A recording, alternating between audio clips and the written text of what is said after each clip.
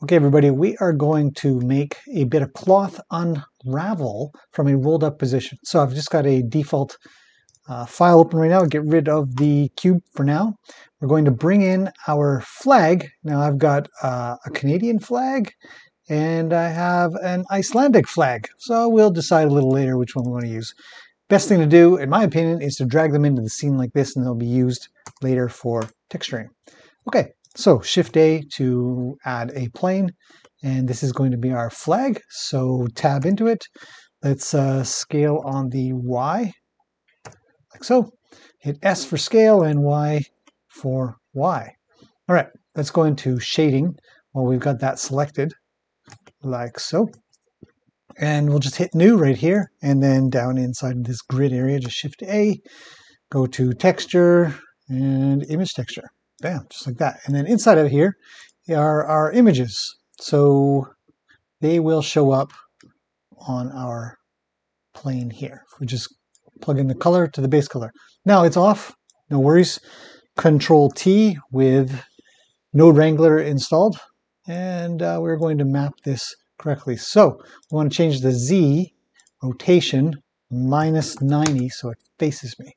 And to be honest, that's actually looking pretty good as the Canadian flag. I'm pretty happy with that. I think I've got the scale of the Y just right from the get-go. Okay, so now that we've got our image onto our plane, we need to turn this into a piece of cloth. Super simple. Tab out of edit mode, like so, and we're going to head into the tab on the right-hand side for physics properties. Hit cloth, and then we're going to change this to a cotton. So there's presets over here in this list here. You can put denim, leather, rubber, silk. We're going to go with cotton. Just a nice light cloth. If we want to see our physics simulation happen, so you hit play and it just drops out of sight. No problem. We can fix this really fast. So the easiest way to fix this is to tab back into this, select everything, and then we're going to go Control. We didn't have to select everything, actually, come to think of it, but I usually do. I just select everything, Control R, and we're going to make a bunch of cuts here, essentially subdivisions just in one direction, a bunch. I want this thing to be pretty cool. And yeah, left click to make that stick. And so now we've got the Canadian flag with a whole bunch of subdivisions in it. So it's going to roll. Now what we want to do is we want to pin one of these corners because it's going to roll out. So we're going to pin this vertice and this vertice here. And to do that, we head over into the vertex group panel here, which object data properties of vertex groups is right here. Hit plus. We're going to call this pin group. And then hit assign. And what that'll do, and if we deselect, we can see that nothing is selected. And if we select pin group, hit select, it's going to reselect these two vertices. And what this is going to do is it's going to pin these two right where they live. So if we hit play again, which is the space bar, nothing happens because we need to set the pin group for the cloth, which is down here in shape. And inside of shape is a pin group, so we're going to select our pin group, the thing we labeled pin group, and hit play. Now you can see that our flag just falls down and starts to wave in the no wind. Just waving due to gravity. So pretty cool. Yeah. Just falls like that. So now what we want to do is we want to make it twirl outwards, as if it was sort of wrapped up in a wrap in a circle. You know, like a newspaper would be or something like that. Somebody's just rolled it up like maybe like a sleeping bag or like a flag. Okay, so first thing we want to do for this is hit Shift A, and we're going to add in a curve. Now I've got extra curves in my list here, so I can hit curve spirals and just go into the preferences and add-ons and then add in anything that says curve. And I'm going to hit Archimedean. Now I'll show you the difference. There's only two.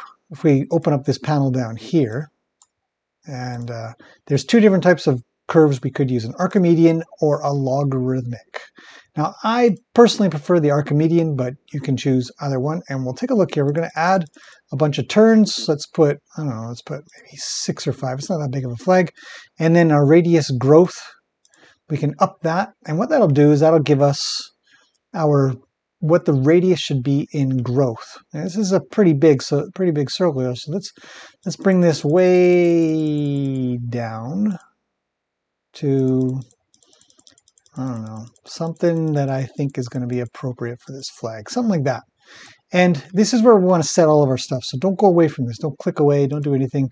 Let's put 6 steps at 24 is fine.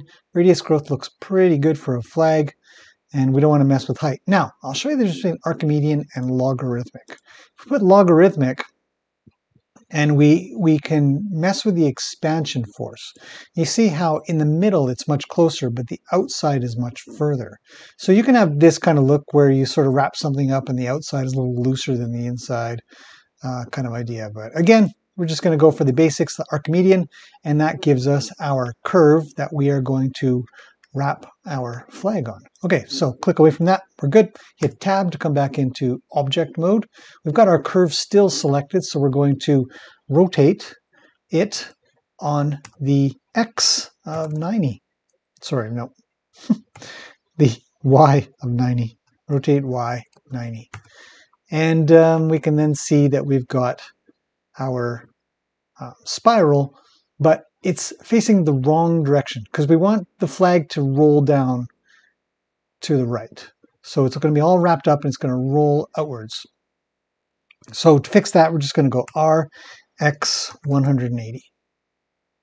And then our Z 180. Okay. And that should be about right. So that you can see that our top edge, this edge here, this left edge, is going to be at the top here, and the rest will be rolled up so that when it rolls outwards, it'll roll downwards. Okay, so next thing we want to do is select our plane, go into modifiers, and add a curve modifier, select our spiral, and then change the deform axis to -y. In this case, we're using -y because I'm on the y-axis here. So if we move our plane around, GY, you can see that it starts to kind of ravel around and stuff like that.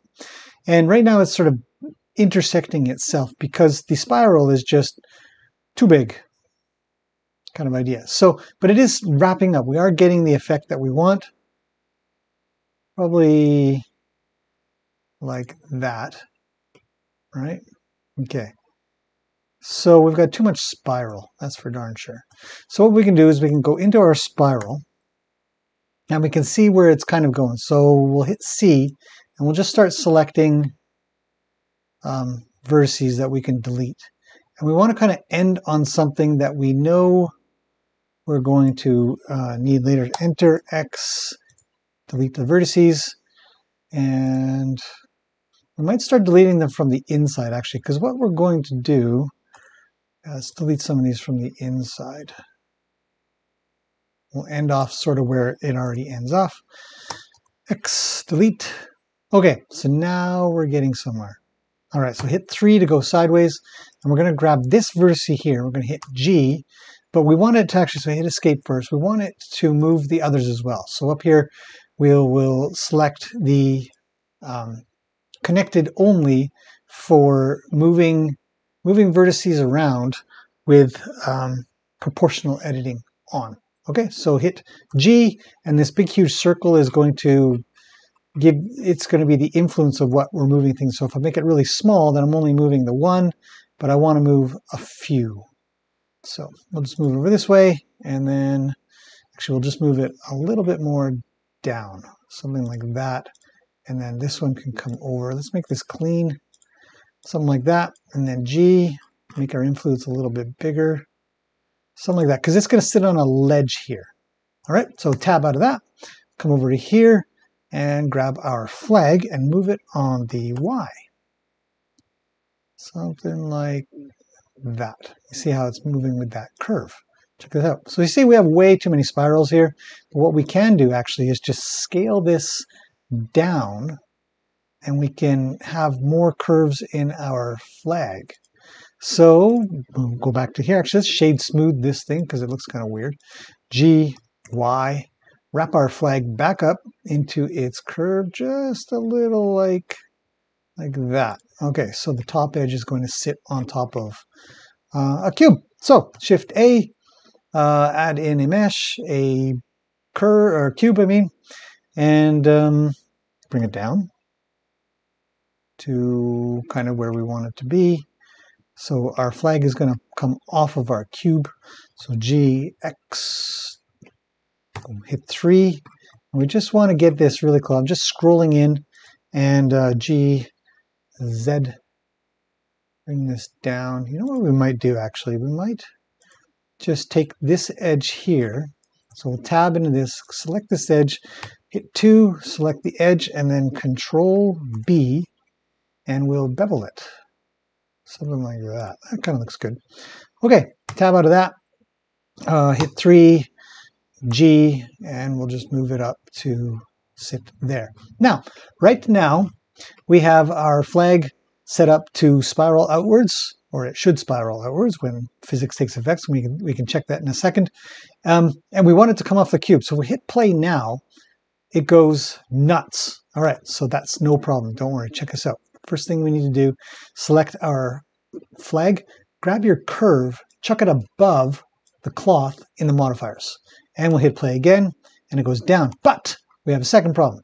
It's not touching the cube. So bring this back to first frame, reset our sim, go to our cube, add a collision physics property, and there's nothing to do. And hit play again, and bam, there we go. Our flag rolls down and off the edge where it sticks because of our vertex group that makes it stick, and it just unrolls. Now, the other thing that's happening, if we look at this carefully, one more thing. Look at this. What is happening here? That's not how flags unroll. So the way we fix that, just take our sim back to the beginning, hit our plane, go into the collisions for our physics of the cloth, and click Self Collisions. And then hit play again, and it just unrolls ever so nicely. And that is how you make cloth unroll inside of Blender. All right, that's it for this one. Hopefully that's been interesting and useful for you guys, and I'll see you guys in the next one.